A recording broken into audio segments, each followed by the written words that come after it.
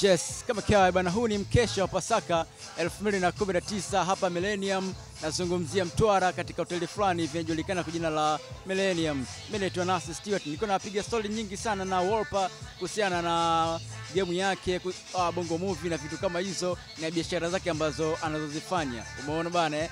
Yes, kwa nami mwanzo mpaka mwisho wa mchongo huu hapa. Inakuwa hii yake?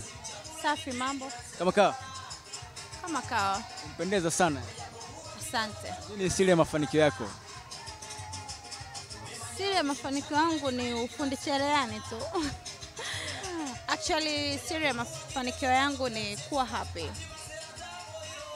Unajua, mtu ukiwa happy, always, lazima upendeze.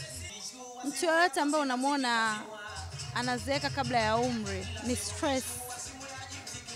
Watu tuko tofauti. Kuna mtu ana stress za mapenzi, kuna mtu ana stress za pesa, kuna mtu ana stress za magonjwa.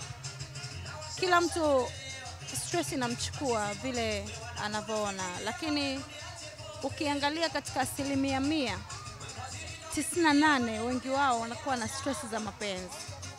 Ndio unakuta ile mtu kwamba amezeeka, mtoto mdogo amezeeka kisa kumuwaza mtu ambaye anamsumbua, ampendi, you know, au kumwaza mtu ambaye anamsumbua kisa kushare, unajua.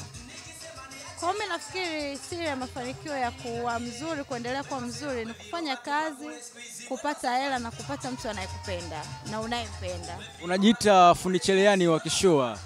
Tuambie, au hujafikiria labda kuanzisha program au mashindano au kuibua vipaji vya watu ambao wanashona cherehani? Nimefikiria sana, lakini sitaki kutoka kwenye moja niruke kwenye 7. Nataka kutoka kwenye 1, 2, 3, 4 mpaka 10 bila kuruka namba yoyote ile. Kwanza kabisa nataka kujisifu na watu wangu ambao niwa-inspire, wamekuwa mafundi cherehani. Kwa hiyo cha kwanza lazima niwe na chuo cha kuwafunza watu wawe fundi cherehani. Lakini kabla ya kile chuo, niwape seminar ya faida ya kuwa designer, yani kuwa fundi cherehani. Umeelewa? Lakini pia mafanikio ya baadaye, kwa sababu sasa hivi nchi yetu ni nchi ya viwanda, si ndio? Kama nchi yetu ni nchi ya viwanda, basi hata cherehani ni kiwanda. Mimi naweza nikasema pia mimi ni na kiwanda. Kwa mimi pia nina kiwanda kidogo ambacho ni House of Stylish, si ndio? Kwa hiyo kama baadaye kutakuja yani serikali itakazia kwamba viwanda, na mimi nitakuwa ni mmoja wapo pia ambao nimewainspire wasichana au wanaume wavulana kuwa mafundi, si ndio? Lakini nimetokea wapi, nimepitia wapi? Sitaki kuwa nafanya tamasha la kusema napata tamasha napata pesa. Lakini napata pesa, wamefaidika nini kutokea kwangu? Kwa lazima niwe na shule. Moja kati ya watu ambao wanakuappreciate ni Ambalulu. Na Ambalulu anafanya muziki wa bongo flavor, pia ni video vixen. Labda haujafikiria kumpeleka kwenye kitu kingine ukiachana swala zima la muziki? Actually nilishaongea naye kwa sababu pia najua ni mtu ambaye ananikubali sana. Nilishaongea naye sababu unajua Amba sio muoga, ana aibu. Kwa hiyo nilimwambia kwamba unajua naweza nikakutengeneza ukawa model. Kweli mamake anitaga mnyama, kweli mnyama? Nikamwambia yes, naweza kutengeneza ukawa model. Kwa wale ambao wanakuangalia wewe, basi wakakufuata pia wewe kwa kipaji kingine. Ila unatakiwa uwe serious, tutakaa, tutaongea, tutafanya. Akasema okay, unajua yeye ni mpiganaji, achagui kazi.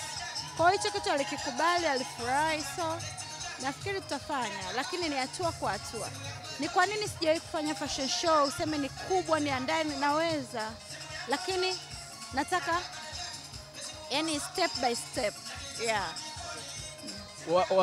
Wasanii wa kike kusapotiana imekuwa ni nadra sana. Tumeona hivi karibuni Lady JD ametoa ngoma yake I Don't Care, umeisupport mwanzo mwisho. Kwa nini umeisupport ile ngoma kwa ukubwa zaidi? Kizuri kinasapotiwa, lakini pia kwa wasanii mimi nafikiri utanitoa kwa sababu mimi ni mtu wa kusupport always. Mpaka sometime mashabiki wanakuja wana comment wasema yani wewe Jackie kila kitu una post kila kitu. Sasa najiuliza ile account ya Instagram nikifa nitazikwa nayo? Au ina faida gani? Inazuia mimi nisife? You know? Kwa hiyo napopata nafasi ya kusupport kiukweli huwa na support sana. Lakini pia kwa LJD, ukiongelea kwa LJD ni mtu anajua, right? Watu wengi anatu-inspire. Wadogo zake tunamwangalia, mimi pia namwangalia. Lakini kikubwa pia ambacho nimekuja kugundua pia na yeye ananiangalia kwenye upande wa fashion. That's why hata kwenye nyimbo yake kuna nguo yangu kavaa. Kwa hiyo I'm happy, yeye pia kanichagua. Unajua mtu kuchaguliwa na mtu ambaye anakuinspire, mtu ambaye umemkuta kwenye game, sio kitu kidogo, ni kitu kikubwa. Kwa hiyo na appreciate, na nilikuwa na msupport zamani na nitaendelea kumsupport, lakini pia nyimbo ya Donke inanihusu. Inakuhusu kivipi? Yaani inanihusu sana. Kwa sababu mimi ni mtu ambaye huwa sijali kwenye mahusiano. Yaani wewe utakuwa unaongea A, unaongea A, mimi niko kwenye Z. Kwa sababu wewe utanijudge vipi mimi kwenye mahusiano yangu? Inasemekana wewe ni muhanga kwenye mapenzi. Ujui mimi nimempendea nini mtu na date naye. Lakini pia sijajaliwa dharau. Yaani naona watu wote ni sawa tu. Kwa hiyo inapotokea mtu ana date na mimi na date naye, yani I'm okay. Unajua? Sio kwamba eti mimi mzuri, mimi ni mtafutaji, basi ndo nitafute litajiri. Au matajiri pia wana matatizo yao. Umeelewa? Au matajiri pia wana watu wao ambao wametafuta nao. Mimi nani nije niingilie kati kisa mzuri? Kwa hiyo yani kuna vitu fulani hivi kwenye ile nyimbo vinanihusu sana. Yeah.